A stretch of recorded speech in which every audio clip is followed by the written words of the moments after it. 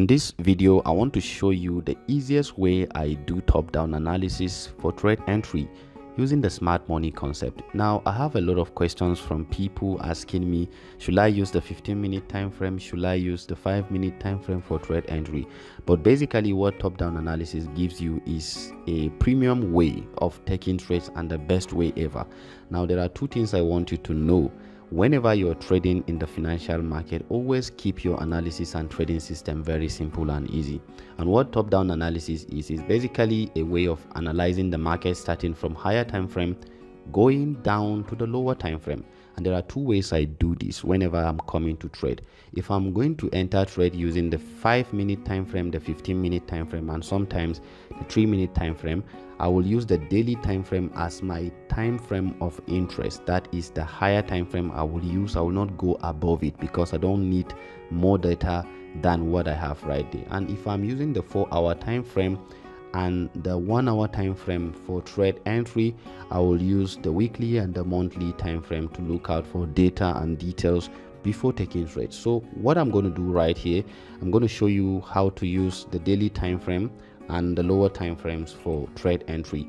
As I said earlier, always keep your trading system very simple and easy. My name is Solomon King. If you want to learn more about the smart money concept, simply head over to my YouTube channel. These are all the videos I've made. They are very powerful for you. I have a dedicated playlist for you. It's called Smart Money Concept Complete Course. You're going to find all the details you need in learning smart money concept. So what we have here is a downtrend. If we can bring it right, this is a downtrend that started from here. We can see lower lows we are forming, and what we look out for right now, since we are dealing with the daily time frame, is to look out for the recent price action, which is right here. We can see a break of structure at this particular level. This was the last break of structure that happened, and is telling us that market is still in a downtrend. What do you do in this kind of regard? You look out for price to come back for your entry point or your point of interest. Now, there are many ways to do that. I'm going to show you how to easily do it. Since we are using the daily time frame right here, we're going to look out for price to come back and fill up this imbalance. This entire red candles that printed is an imbalance. We call it the sell side imbalance, and there is no buy side in this regard. It's called buy side inefficiency, sell side imbalance. Every time this happens, you can see that price comes back to balance it. This happens and price comes back to balance it. This happens, price comes back to balance it. Every time this happens, price comes back to balance it, and this is no exception. Price will definitely come back to balance it, and as we see it like that, we are waiting for price to balance it. We look out for where price will possibly go to, such as an order block and fair value gap. Whatever institutional reference point you see available in this regard, I'm seeing an order block. This particular one I just marked out. Let me expand it so you can see it properly. This is an order block, and we have a fair value gap right here close to it. If I take this and mark that level clearly, you're going to see it. This is the daily time frame point of interest, the institutional reference points we have. So if price is coming back, it is obviously going to look out for that level. Why didn't I use this fair value gap that is here? Let me adjust it so you can see this fair value gap that is here. This fair value gap that is here, let me adjust it too so you can see. So this particular fair value gap, I'm going to show you why I didn't use this. So looking at this, we patiently wait for price to come back to that level. Now, if you play out this, you're going to see price is trying to go back. Now, look at this. As soon as price tries to balance this area, now there are two ways we can do this. We can either take advantage of this going back to trade against the trend. This is what most people call trading against the trend. Or we can basically patiently wait for it to go back still in the daily time frame. Now, we are not going to use this fair value gap, because if we pick our Fibonacci tool and measure this movement from here to here, okay, we can see that this particular fair value gap is obviously at a discount level. So price is not interested in this level. If we are selling, we want to see price coming back to premium. If you don't know what premium and discount is, you need to watch my video on PDRA, where I show you that if we have a Fibonacci tool, the 50% level is equilibrium. Above it is called premium. That is where most people sell. and below it is called discount. That is where most people buy. So if you want to sell, you want to only sell when price comes to a premium level, and if you want to buy, you want to only buy when price comes to a discount level. So at this point we are seeing price trying to go up.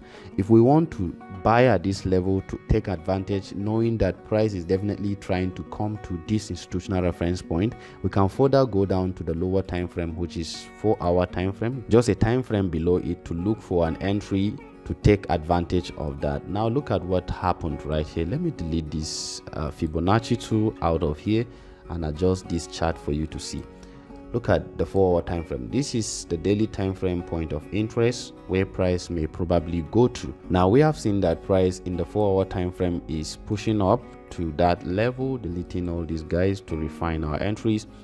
Look at this. As soon as price take out this area, you can see that price just decided to change character at this area.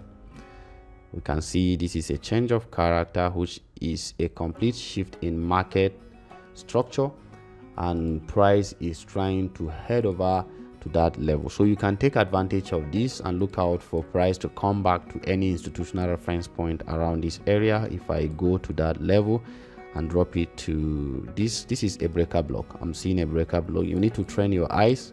If you watch my videos, you're going to learn all of these things. This is a breaker block. So I'm thinking price is going to come back to this breaker block and then take up again. From the 4-hour time frame, you can look at that. So if you look at this breaker block, you can see that it is a very interesting level that price may decide to go to. Look at this. Price came back to this breaker block, then head over up.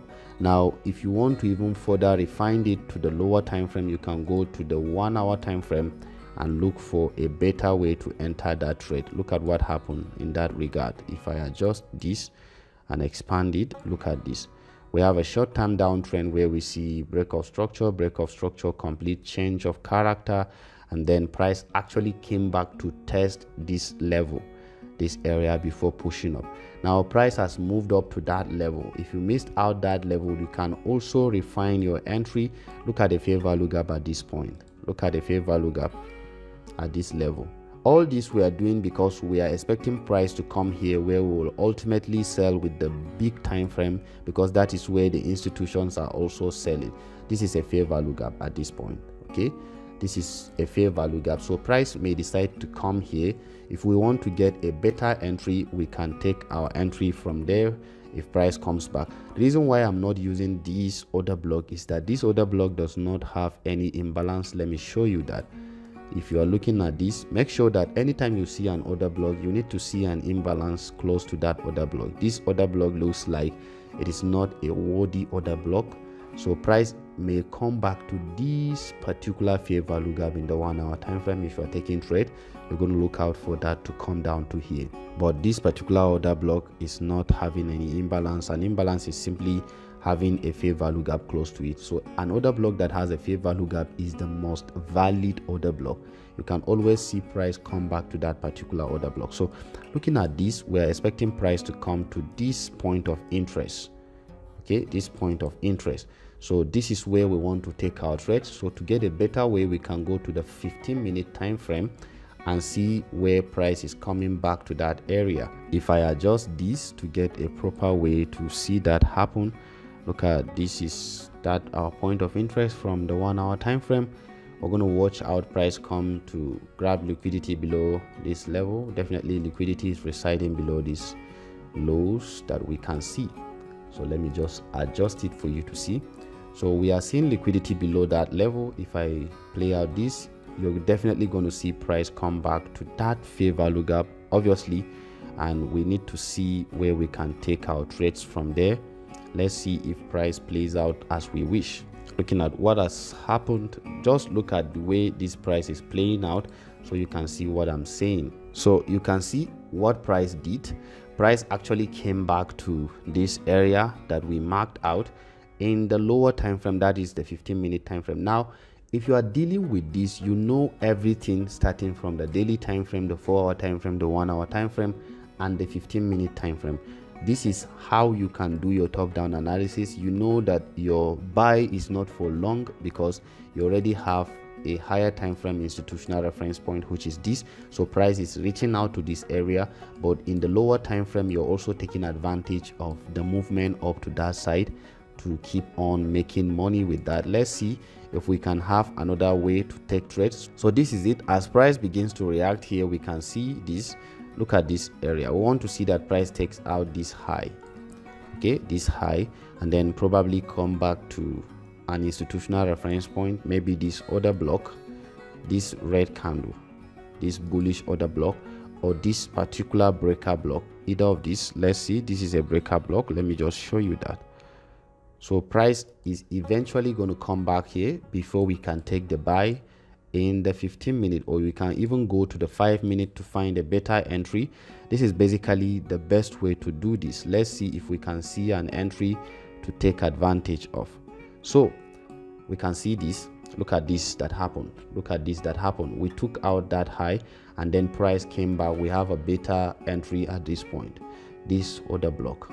Price came back to retest this order block, and this is a kind of entry that you want to be part of, knowing that price is obviously, you can keep your stop loss maybe below here if you wish, and you can keep it below here if you want to minimize your risks and have the maximum profit you wish. You start by taking out this high. Let me just bring it closer for you to see. You start by taking out this high.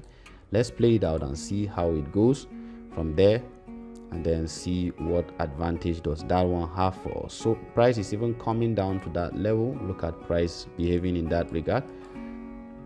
I hope you're seeing everything that is playing out here. Okay, so look at this that has happened around this area. We are seeing price playing out all this movement. You have to be patient and be through all this movement that is happening, knowing that you have already entered your trade. Price is just trying to grab more liquidity around those area. Okay, so looking at what is happening, you keep refining your entry. You must be patient. This is where the higher time frame point of interest is, don't forget. So price is obviously going there, so you have to be patient and stay through all this movement that is trading for you, taking it from the 5-minute time frame. So looking at everything that is happening here. So we keep adjusting what we have right here. I'm just showing you basically what I do if I'm taking trades using the top-down analysis. We watch out for everything that is happening. This is playing out, accumulation, distribution, accumulation, distribution. So you are seeing everything that is playing out. You have to be patient and wait for this to happen until when you see price play out in your direction. So I hope you're seeing everything that is playing out. I almost got stopped out. You can see price almost stopped me out at this point, but because I'm keeping it below these equal lows, that is where liquidity is residing, I kept it below here. That's where my stop loss is. You can see it. I told you earlier you can keep your stop loss here, but I'm keeping mine at that point, and price did not stop me out. Still watching out price to play out as I see it play out. So I decided to fasten the movement. You can see what is happening in the lower time frame. You can see what is happening. Fasten the movement. Everything that is happening in the lower time frame, you are watching it as it happens to play out completely. Okay, so let's just watch it as it plays. If we have this trade as a positive trade, we're going to see how this is.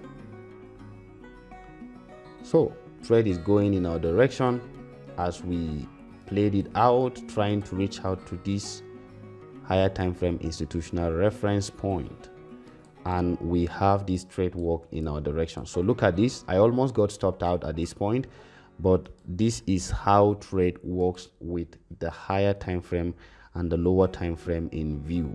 So look at this. Can you see what has happened?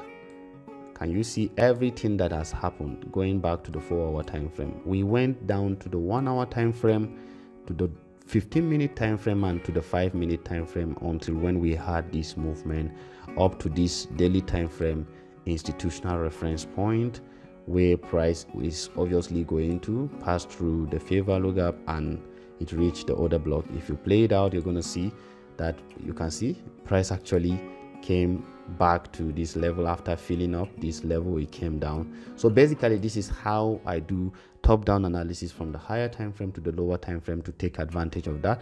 If you want to also sell from there, since it reached the point of interest, you still go back to the lower time frame and find an entry, maybe the 4-hour.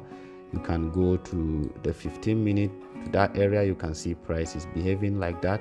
Now we did not see any proper way. Let's go to the 1 hour and see if we can see an entry that can give us a confident way to enter that trade. So look at the 1 hour time frame. We saw price came to that order block.